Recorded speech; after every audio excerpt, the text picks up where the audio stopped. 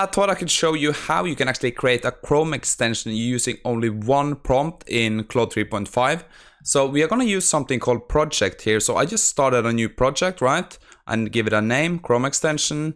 We're going to set our custom instruction here in our project description here. So this is kind of the custom instruction I just like to use for projects. So basically pretty simple. When I do coding, you're a software dev with expertise in the kind of thing I want to build. So today I put down Chrome extensions, JavaScript, etc. Your task is to develop based on the instruction from the user. And I have this: when you write code, always use very descriptive variable names, extensive use of comments to explain code blocks, write clean and effective code. And that is basically that I have been using so far for all my projects, and it's been working pretty good. You can see we have some content here added to our project knowledge. This is for the extension we're going to build today. We're going to use GPT-4o to analyze images using a simple extension. So here I kind of just went over to OpenAI and I copied from the documentation the kind of information I think I need at least to build our app. So I grabbed some information about GPT-4o's vision capabilities, pasted that into a text file, and just uploaded it here in our project knowledge using this upload from device. So that's very easy to set up. So I think I'm just going to go through the prompt we are going to use today to build our Chrome extension. So yeah, I'm also going to leave this prompt on my website, so you can go just copy it and try it out for yourself. So let me just read through this. You can of course skip this, but I'm going to read through it so you can kind of get the gist of what we are going to build today. So hello, I want to create a Chrome extension that uses the load unpacked feature in extensions to create a custom Chrome extension. I'm going to show you how you set that up. It's very easy to use. So the first thing is when the user runs the extension and execute a browser action by clicking on the extension icon, the extension will screenshot the current screen, save the screenshot to a folder named image in the current working directory, then process the image with the GPT-4o API, use documentation. Then you can see I reference the OpenAI.txt we have uploaded here. So we know that this is the documentation we want to use in this implementation. The second step of my extension is gonna be use GPT-4o to identify the URL of the web page and a title. So basically, if we find an interesting web page, we can just click on the extension and store that so we can have it saved in our notes. Or we can make a small note of anything that is on the screen. So I'm going to show you how I think that's going to work. And the third part is the extension should create a small pop-up that shows the gathered information from the screen and save the URL with a title or the notes to a file. So this is the kind of the lookup feature if you save a lot of notes. This file can be displayed as a pop-up from the extensions menu so the user can look at the saved notes. And that is all I'm going to put in. I'm going to finish this prompt with, can you help me get started building this extension step by step for me, please? And that is all I'm going to give it now. And hopefully this is enough to kind of create a one-shot Chrome extension. So let's just run this now and take a look at the results. Okay, so you can see here now we kind of got our step-by-step instructions. So step one is going to be set up our manifest.json. We're going to create a popup.html. We're going to create a popup.js that's going to contain our logic. We're going to implement a background script called background.js, right? So here we get kind of an implementation how we want to do this. We want to create a new directory. We want to get our OpenAI API key, right? We want to implement the screenshot function, create icon files. So these three files just for our extension. That's going to be some icons. We're going to load the extension in Chrome. And then we're going to test it. So let me just show you how we can do this now. So I went over to VS Code Studio, just opened a new folder.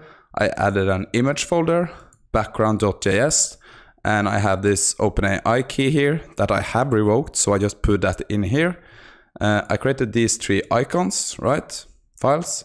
We have the manifest.json, we have the popup.html, and we have the popup.js, right? And all of this, I just found here in the answer from Claude 3.5, right? Pretty simple, just copy this, go to Claude, find our file, paste it in. And that is basically all we need for our extension.